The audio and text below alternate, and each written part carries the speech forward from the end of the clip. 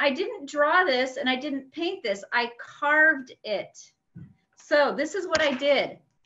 I took this piece of pink, rubbery, kind of like eraser stuff. And then I took this little blade. This is a sharp blade. And I carved the picture onto the pink rubbery stuff. And here it is.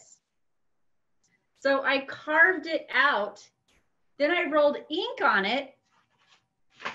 And I put my paper on top and rubbed it all over. And then when I peeled my paper off, I had the print of the ink. So this is called lino cut. And this is a class that we might have at Maxtivity in the future. So I drew this picture. This is two of my daughters sitting on a couch. So I was pretty proud of the fact that I did this in just 2 hours and it actually turned out looking like them. Because sometimes when you draw a picture of someone, it doesn't look like them, but it actually looks like them. So I was pretty excited about that. So good job. So we're gonna get started today. Remember last week we did a seascape? Today we're gonna do a landscape. And this landscape is going to be modeled on a landscape that Vincent van Gogh did many, many years ago. It's called Wheat Field. I've got a book of Vincent van Gogh paintings, and this is a pop-out. It's called Wheat Field, and he used paint. And it's crows flying in a wheat field, and it looks like there's a storm coming because the sky is kind of dark. So our picture isn't going to look just like this because we aren't using paint.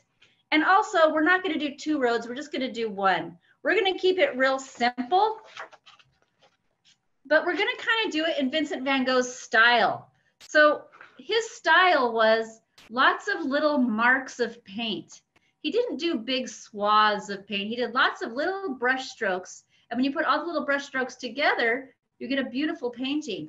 So we're going to do a landscape of crows in the wheat field in his style as much as is possible using crayons or markers or whatever it is that you have with you today.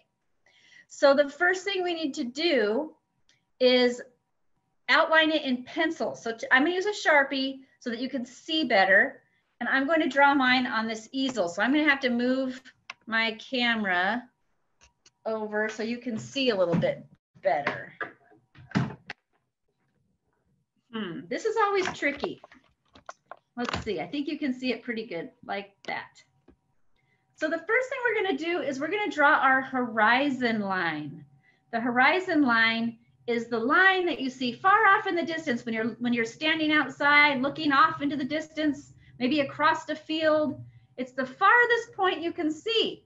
So we're going to put our horizon line about a little more than halfway up the page. So a little more than halfway up the page, we're going to do a straight line across, and your page should be horizontal. So it's the long way. And we're going to make a horizontal line that goes pretty much straight all the way across the page, a little more than halfway up. That's our horizon line.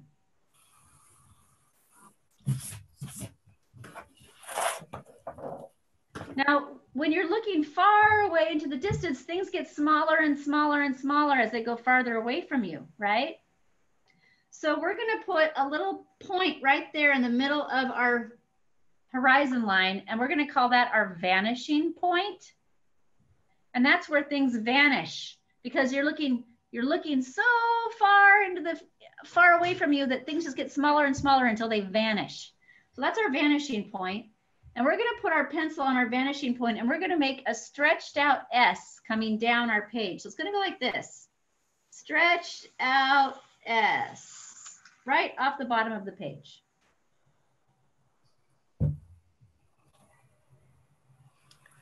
This is going to be a dirt road, a road made of dirt, or maybe kind of a path that the wagons would drive on when they were collecting wheat and carrying the wheat out of the field.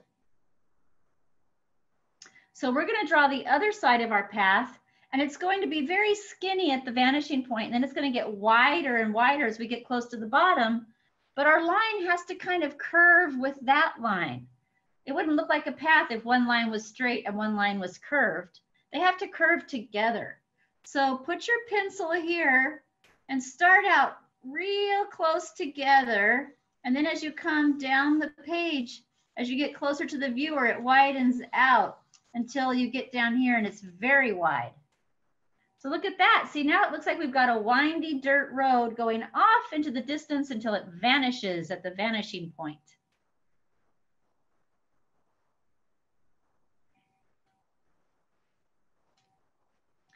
Now we are going to put a sun in the sky, but I think actually, I think maybe actually it's a big moon. We're going to put a moon in the sky. And we're not going to put the moon smack dab in the middle of the page. We've got our road in the middle of the page. So to make it a little more interesting, let's put our moon off to the side. If everything's right in the middle, it's kind of boring. So when we compose a picture, we want some things in the middle and some things off to the side. So let's put our moon, make it nice and big, just a big round circle right here in the sky. So the road kind of points to the moon. It's kind of curving towards it. So your eye follows the road and then it follows it right to the moon.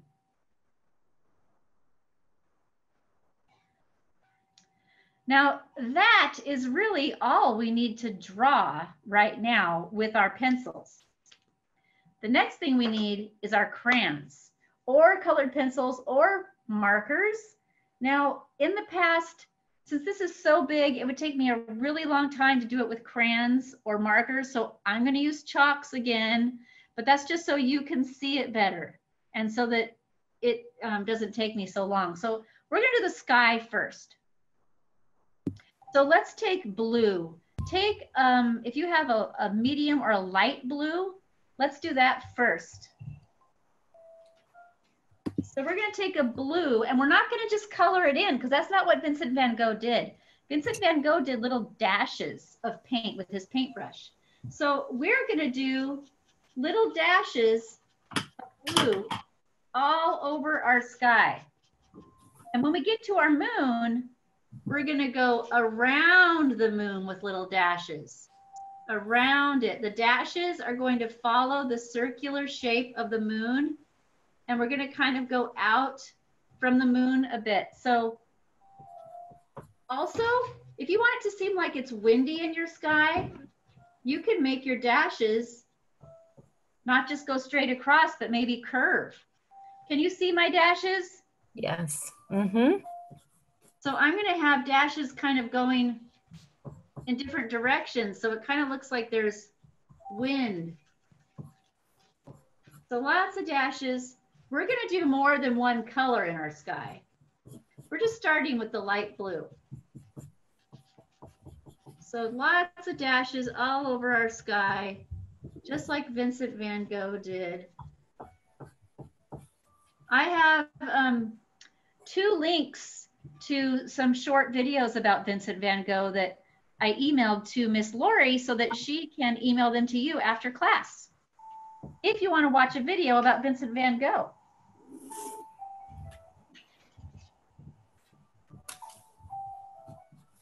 That's a great idea. I'll be happy to pass that on. He was an amazing artist, and it's so great to follow an artist and their techniques. It's a way that we can get better and then discover our own techniques and style, for sure. Yeah. So after you put light blue dashes in your sky, we're going to take a dark blue. If you have it. Hi, Anna. And we're going to put dark blue dashes in our sky. And they're just going to follow the other dashes. So if you made curves in your dashes, we don't want to put a lot of dark blues around the moon because we want the moon to seem like it's glowing. So probably just leave the lights around the closest to the moon and maybe do one circle of dark dashes around a little ways away from your moon. But you don't want to get too close to the moon with the dark because you want it to appear like it's shining. So we don't want it to be too dark right around that moon. So put some little dashes of the dark blue all over your sky, following the same patterns that you created before with your light blue dashes.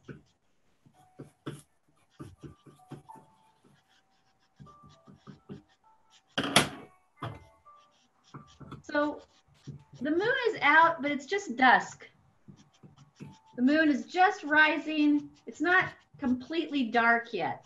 That's why we can still see some blue. We're going to add some black to the sky in a bit, but not yet. First, we want to add more blue. Just little dashes of blue showing the swirls in the night sky. Vincent van Gogh had a way of seeing things a little different than everybody else saw them. And no one had ever looked at the sky before and thought of it as little dashes. So that was something new when he was painting.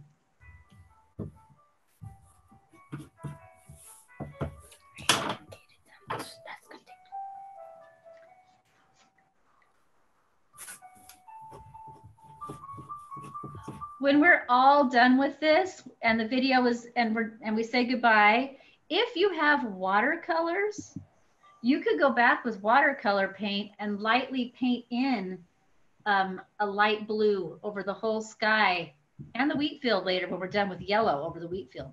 But we're not going to do that in class today. That's just a suggestion for later if you wanted to, because you can see there's still some dashes of white showing through. So that would fill in all the dashes that are still white if you want to do that later. So when you're done with your dark blue crayon, we're going to take black.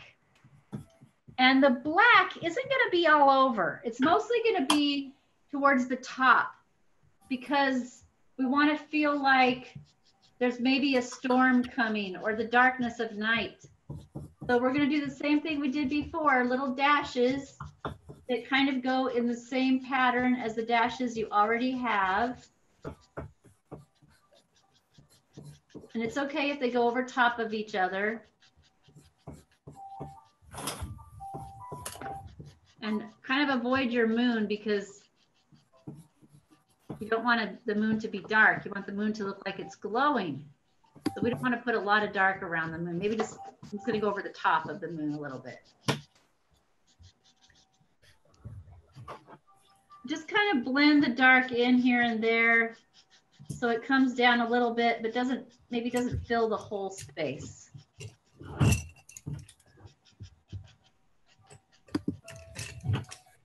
Maybe there's still a little bit of sunlight.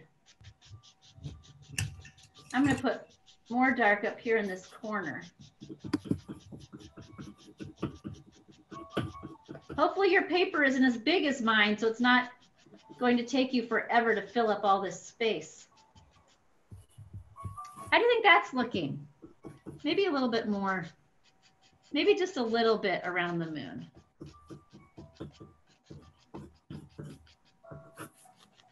The crows in the sky later that are going to be black. So if there's too much black in the sky, we won't see our crows. So I think I better stop there so that I can leave space for our crows to show up. All right, so now we're going to do the wheat field. If you haven't finished your sky, maybe you can finish it a bit later. So we're going to start with a light yellow, and hopefully you have, well, we'll just start with yellow. Start with yellow, and we're going to do kind of the same thing in the wheat field that we did in the sky, but down here at the bottom of your page, I'm going to put this down a little bit. This easel isn't ideal. Let's have your wheat fields across, your wheat across the bottom of the page going up like this. I don't know if you can see that. Maybe that's too bright. I'm going to have that first row of wheat standing up tall, vertical. So that's right on the edge of the wheat field. I think I'm going to use a little darker yellow. I'm not sure you can see that. Those are up vertical. That's like the first row of wheat that you can see standing up tall. It actually would be good to use two different yellows if you have two different yellows. maybe a light one and a darker one.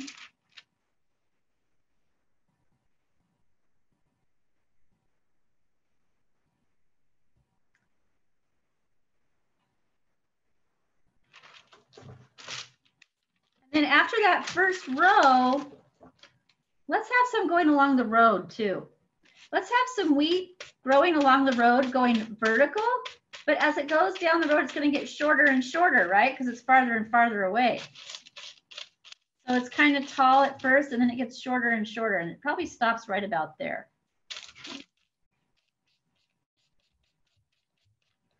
So use your light and your dark yellow to do some vertical lines going along the edges of the road, just to about halfway up, and then they get smaller and smaller.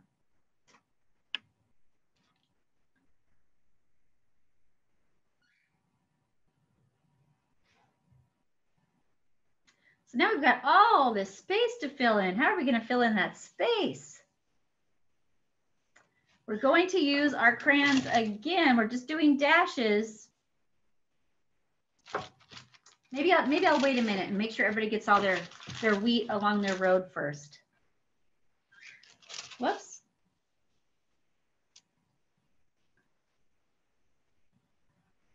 Okay, we're going to do kind of slanted and horizontal dashes now to fill the rest of the field. So they're going to be probably maybe a little, well, maybe smaller and smaller as you go into the distance. But we're just going to do this like we did the sky, but no swirly patterns this time. Just dashes that go straight across, horizontal, parallel with the horizon line. And maybe they get smaller in the distance, shorter dashes.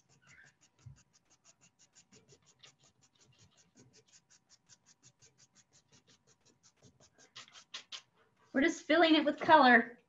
So I'm doing the same thing on this side. Dashes are longer when they're closest to the foreground or the viewer or the front of the picture. And they're smaller way back here on the horizon line.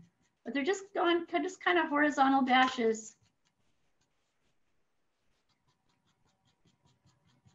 Just feeling that space. So Vincent van Gogh looked at things a little different than most people. And he didn't just draw things and paint things to look exactly like what he saw. He drew them more and painted them more based on what he felt when he saw them.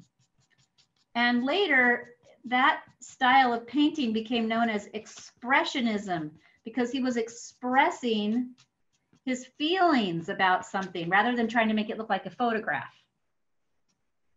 So I did that color, and now I think I'm going to take some green and just put a little bit of green in my field because maybe some of the wheat is still a little bit green, or maybe there's some grass kind of mixed in with the green.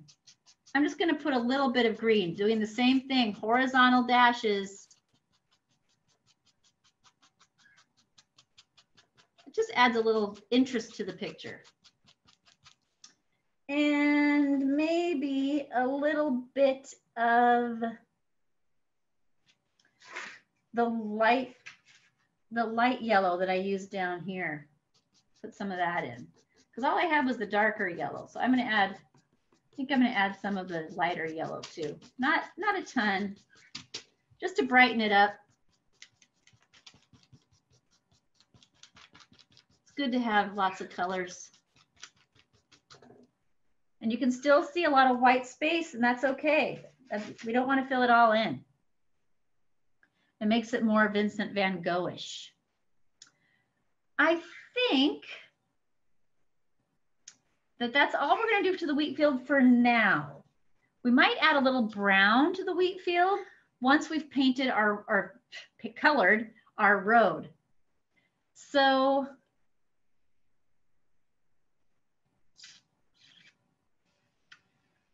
I did not tell you to trace your road with a Sharpie, but if you want to do that now, Why don't you trace your road and your horizon line and your moon with your Sharpie now if you want to do that. If you don't, if you think you like it the way it is, that's okay, but it does make it easier to see. So I think that would be good if you want to trace your road and your horizon line and your moon with your Sharpie. We'll take a second and do that. I don't want your road to get completely lost in the wheat field. Does anybody know that song, Ease on Down the Road? It was in The Wiz. There's a musical called The Wiz. Michael Jackson was in it. Anybody know who Michael Jackson is? Singer? Can you hum it? Yeah, it goes, come on and ease on down the road. Come on and ease on down the road. Don't you carry nothing that might be a load. Come on, ease on down the road. This makes me think of that. It's basically, it's the Wizard of Oz, but it's a new version of the Wizard of Oz. So they're dancing down the yellow brick road and they sing that song. It's a fun song. You should look it up. Ease on down the road. It's very danceable. So I think that when I look at this road, it just makes me want to go for a walk. It makes me want to just go somewhere. Walk down a dirt road in the wheat field. It sounds very nice on a nice warm summer night. Okay, so now we're going to take brown and we are going to color our road, but we're not going to go horizontally. We're going to follow the road. So my road curves, so I want my dashes to curve with the road. So my dashes are curving with the road and they get smaller when I get to the end. So in the front, they're going to be big dashes that are curving with the road. And then as I go, they're curving, curving, curving, and then they get smaller as I get to the end. So I'm just going to do that all over my road with this brown, and then I'll choose another brown because we're going to have two different browns. If you have two different browns, if you don't have two browns, you could use a brown and an orange. That would probably work. Because sometimes dirt kind of looks orange from a distance. So my little dashes are curving with my road. Yeah, and if the road has like clay in it or something, it looks a lot orangier as well. That's true. Let's see what this color looks like. Okay, I do have a lighter brown. So once I've got my dark brown dashes, I'm going to take my light brown and I'm going to do the same thing. I'm going to put big dashes in the front that curve with the road.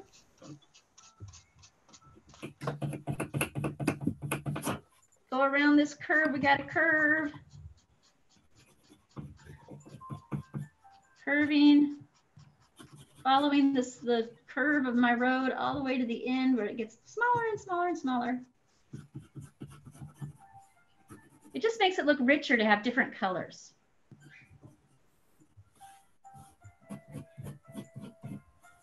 We're getting there. This is looking cool. Is it looking like Van Gogh, Miss Lori? Oh, very much so. Yeah, the dashes make it look like that Van Gogh look. Yeah. So I feel like now that my road is in, my road is taking up all the attention because it's so dark. So I don't want to give my road that much attention. I want to tie my wheat field into my road a little bit more. So I'm going to use this brown, the light brown that I used on my road the second thing I used, and I'm going to add some of that to the wheat field. So I'm going to go ahead and make some light brown wheat, but I'm not going to change direction, the direction the wheat's going. I'm going to go in the same direction the wheat's already going. I'm just going to add a little bit of white brown to those vertical lines in the wheat field to make them stand out a little bit more and go better with the road. My paper is not very thick. It's actually tracing paper, so it's kind of flimsy. And then I'm going to put some dashes of that light brown in my wheat field too. And then it ties it all together more and keeps the road from being so bold. Makes it just blend a little bit better. I think that looks better.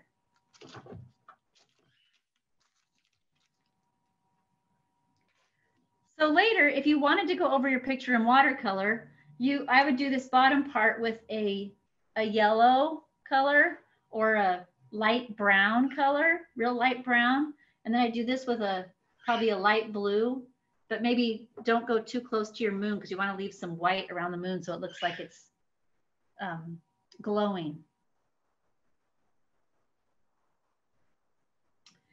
Now let me think. I suppose we're ready for our crows. So we want black for the crows.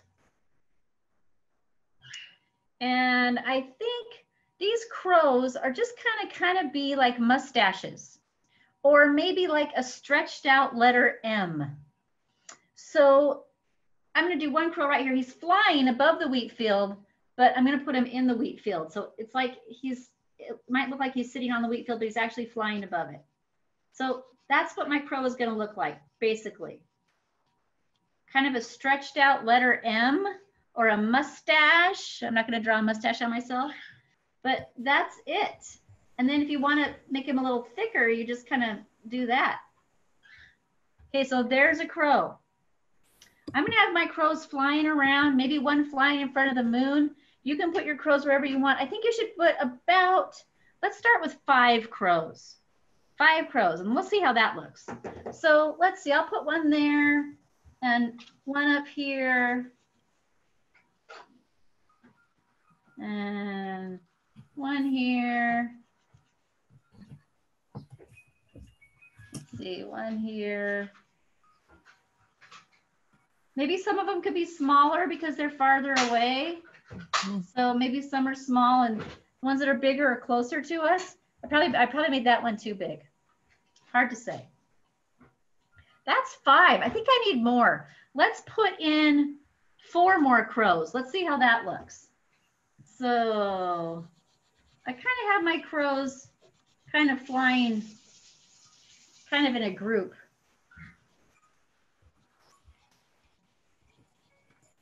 One, two, maybe a smaller one back here. Maybe a smaller one here.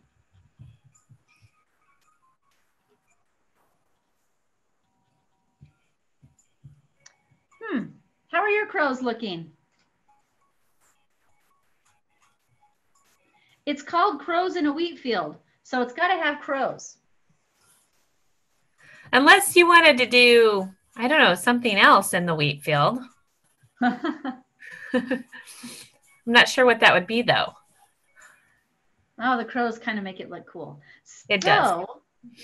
I don't know. I'm not sure. Didn't really think about exactly where my crows should go, but I think they look okay. They're kind of in a group. They're kind of like they're in a flock. They call that a murder of crows. Did you know that? Yeah. They don't call a group of crows a flock like most birds. They call them a murder. So whenever you see a bunch of crows out in the grass, you can say, there's been a murder. But it's really just a murder of crows.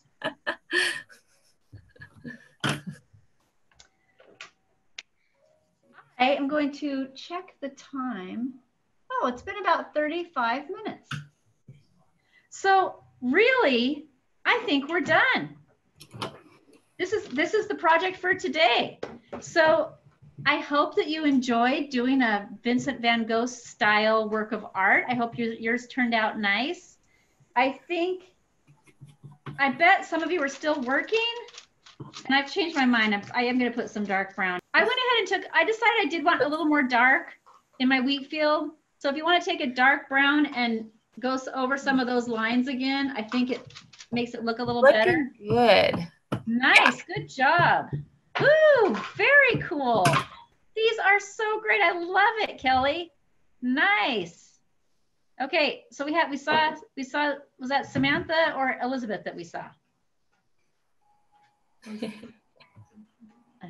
Yeah, so just remember that as you complete this project and anything else you're working on. Oh, there we go.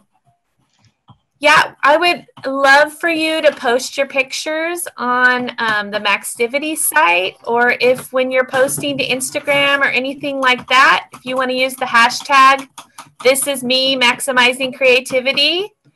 And it doesn't have to be your, oh, you added the crows to your kitty cat picture. Very nice.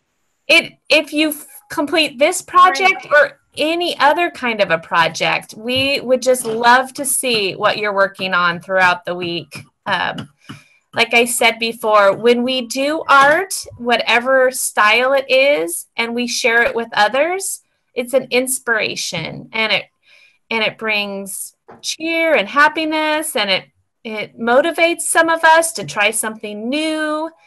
And then it just tells us a little bit about who you are as a person. So I would just love to see what you're working on throughout the week, no matter what it is. Please share it with us. And Miss Julie, I think you had one more thing to say about next week's supplies, correct? Yes. So first of all, Elizabeth and Samantha and Kelly, you all did a great job with the perspective and having your road get smaller in the distance. It really looked like it was going off into the distance. That was great. Next week, I would like to talk about value and tints and shades. So look at my hands are all dirty from all the chalk. So next week, it'd be great if, ooh, oh, wow, that's great. Good drawing. Now you just need to color it. Great. Next week, it'd be nice if you had paint. So if you had acrylic paint or tempera paint or craft paint, it could just be the cheap paint that comes in the little bottles. That'd be great, but you need black, white, and one other color. And I would suggest purple or blue for your other color, maybe even red. So black and white and one other color of paint next week, not watercolor paint, because we're going to be mixing it together. If you need paint, Maxtivity has paint. So contact me through Messenger, or call me or email, and we'll get you set up. Okay? And when you use paint, it's often best to use a thicker kind of paper that can handle the wet. So again, if you need a paper that's good for painting, let me know. I have good paper for that at the Max. Okay. Does anybody else want to show us their finished product or how far they are? I see Samantha's got a skull up there. That's good. And a cat. Did anybody else do their wheat field that they want to show? Avery? Carter? Let's see Avery's. She's getting it. Carter, are you going to show us too, maybe? Oh, there we go. Oh, very nice. Very nice. Beautiful. Good. Looks like a lovely evening in the wheat field. Thanks, Avery. Did Carter show us his? I was looking at Avery's. I didn't see Carter's. Maybe he doesn't want to show. That's okay. Oh, there we go. Whoa. Oh, that's a huge moon. Wow. That's great. Love the big moon. Very nice. Thanks for sharing, Carter. Thanks, everybody, for sharing. All right. Well, it's so good to see all of you every week. So glad you join us for some art. Keep it up. Keep being creative. We'll see you next week, okay? Don't forget your paint. Bye, everybody. Thank you, Miss Julie. Thank you, Miss Julie. You're welcome. Thanks for coming.